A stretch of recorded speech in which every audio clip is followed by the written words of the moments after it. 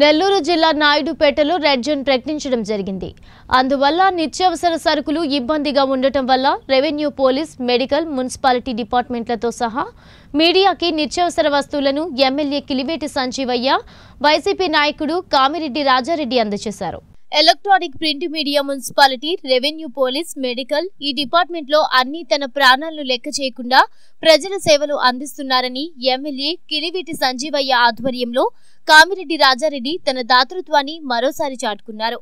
నెల్లూరు జిల్లా నాయుడుపేట ఎమ్మెల్యే కిలివేటి సంజీవయ్య మాట్లాడుతూ మీడియా సేవలు సమాజానికి ముఖ్యమని, వారికి సహాయం చేయడం ఎంతో ఆనందంగా ఉందని తెలిపారు. ఈ సందర్భంగా వైసీపీ నాయకులు కామిరెడ్డి రాజారెడ్డి 90 న్యూస్ తో మాట్లాడుతూ తన ప్రాణాన్ని పణంగా పెట్టి ప్రజలకు సేవ చేసే ప్రతి ఒక్కరికి సహాయం చేయాలని నా కోరిక అని తెలిపారు. అదేవిధంగా 19 పంచాయతీలకు సుమారు 10,000 ప్యాకెట్ల కూరగాయల సరుకులు సప్లై చేయడం జరిగిందని ఈ సందర్భంగా తెలిపారు.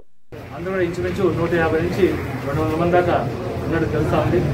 వీళ్ళందరూ కూడా 1,500 రూపాయలు, 500 రూపాయలు వర్క్ చేసేది రైసు, పప్పు, నూనె, కూరగాయలు, చింతపండు అన్నీ కూడా గ్రాసరీస్, కూరగాయలు, మరి ఆయన 10 రకాల ఐటమ్స్ అన్ని కూడా సోదరులకు అందరికీ ఇవ్వడం జరిగింది. ఇది చిన్న నెల్లూరు జిల్లా నాయుడుపేట మండలం, నాయుడుపేట మున్సిపాలిటీ పరిధిలో అధికారులు, మున్సిపల్ సిబ్బంది, media, print media, electronic media, revenue, police అహోరాత్రులు శ్రమపడి ఈరోజు అందరినీ ఈ కరోనా బారిన పడ్డటువంటి మహమ్మారికి భయపడకుండా ఈ అధికారులందరూ రాత్రి పొగులు ప్రజలకు సేవ చేసేటువంటి భావంలో ఈరోజు జగన్మోహన్ రెడ్డి గారి పిలుపు మేరకు సంజయ్ గారు, మా సూలూరుపేట నియోజకవర్గం ఎమ్మెల్యే గారు, డైనమిక్ ఎమ్మెల్యే గారు ఆదేశాల మేరకు ఈరోజు మన ఎలక్ట్రానిక్ మీడియా, ప్రింట్ మీడియా వారికి ఒక 1,500 రూపాయలు చేసేటువంటి ఐటమ్స్ బియ్యము, పప్పు, చింతపండు, కూరగాయలు, నూనె ఇవ్వడం జరిగింది.